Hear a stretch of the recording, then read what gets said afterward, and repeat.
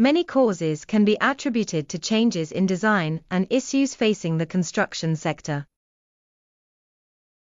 A straightforward illustration of this would be if a client or property owner had asked for a bathroom to have 2 sinks. However, after work had begun and contracts for the work had been awarded and completed, they decided to change their minds and added a 3rd wash basin.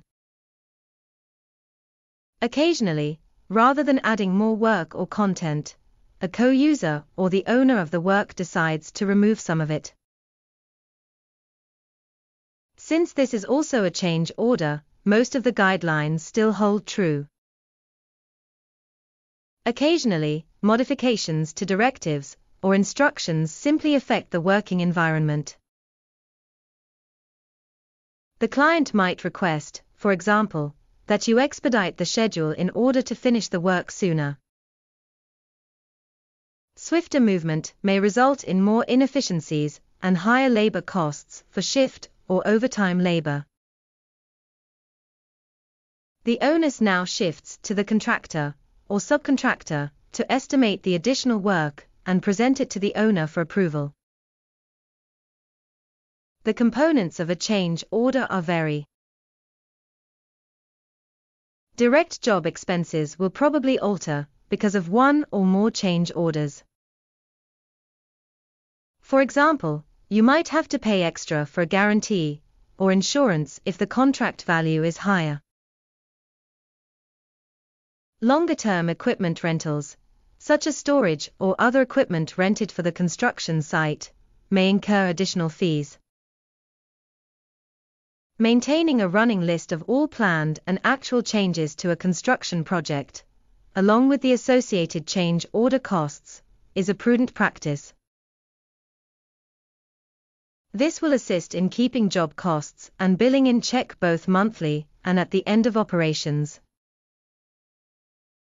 Determine the work's identity. Thus, determine which work is being altered, whether it be new work, deleted work, or a combination of the two, before putting a price on the change order.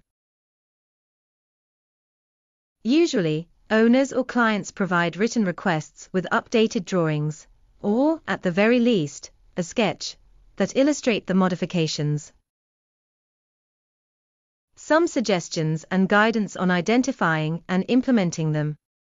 Determine each problem with the assignment, beginning with a formal, written request for the client's ideas on how to change a piece of work. Regardless of how you approach it, any instruction will function and the theory remains the same. Identifying the contract that satisfies the specifications shown in the drawings that are attached and sending the information requested. Obtaining quotes from subcontractors or other suppliers can be required. Ensure your subcontractors and suppliers understand how important it is to finish this task on time, so they can plan for additional costs associated with material delivery. Or expedite work if required to keep the project on schedule.